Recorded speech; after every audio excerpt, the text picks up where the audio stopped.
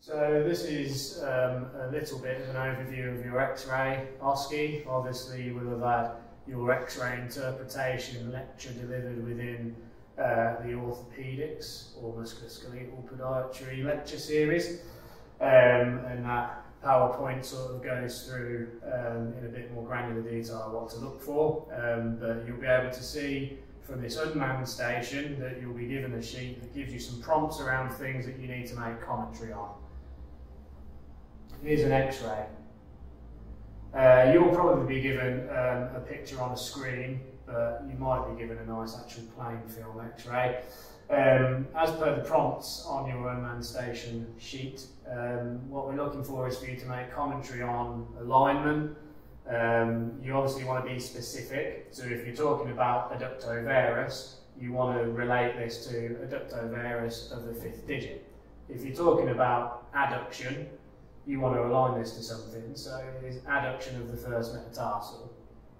If you've got displacement sesamoids or whatever, again, talk and be specific about what you're making commentary on with alignment. Bone density, you're looking for things like subchondral sclerosis, so areas where you've either got increased radiolucency or increased areas of radio opacity. So whiter or blacker bits, basically. The other thing that you can also look for is width of diaphysis, so narrowing in the diaphysis, so the shaft of the long bone is also indicative of reduced bone density.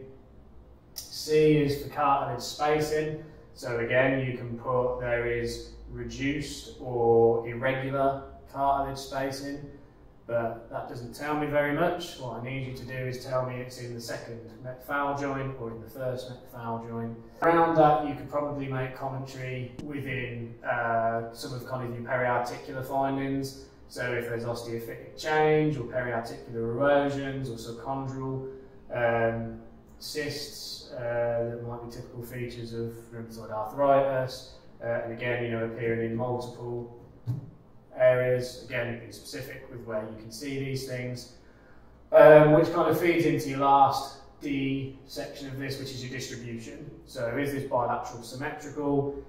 Is this in a single ray? Is this in, you know, multiple joints? Because again, that's quite a useful thing for us to be aware of, as particularly in rheumatological things, it aligns to mono or poly kind of arthropathies, like gout or psoriatic arthritis or rheumatoid arthritis, and the joints that it affects, again, it's indicative. The S for ABCD stands for soft tissues. Obviously, typically, we don't really use X-rays to investigate soft tissues, but you can see this light white area around the bone. Obviously, bones absorb more X-rays, so they appear whiter, they're more radiodense typically. The skin will still absorb some of the X-rays, so you can still, and soft tissue, so you can still see some soft tissue, but really it's not going to tell you a tremendous amount. What you might see is sort of marked swelling. So if there's any real weird, big, lumpy areas, typically around the 1st metatarsal, then it might be indicative that there's been trauma and there's loads of edema, or there's gout maybe around that joint. Those things you can see, but typically if you want to look at soft tissues, you're going to use a different form of imaging. It's useful then to give you some sort of diagnosis. So based on all your findings, has this patient got HAV? Do you think they've got rheumatoid arthritis? Do you think they've got hallux limitus, hallux rigidus? Do you think they've got just osteophytic change? Do you think they've got a stress fracture or osteopenia, osteoporosis? Whatever you think based on the findings that you've laid out to me. And then the commentary just on, is it an AP or a DP?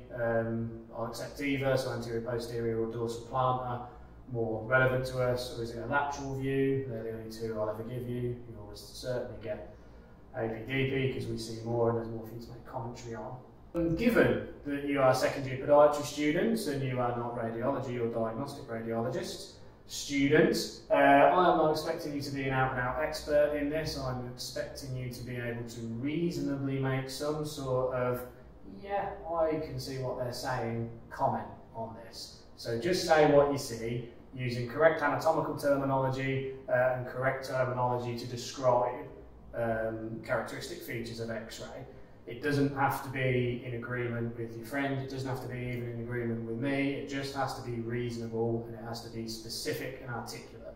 So if you think you can see subchondral sclerosis here, then I will say, yeah, I can see what they're saying there is reasonably an area of increased white, so increased radio density, which is indicative of that.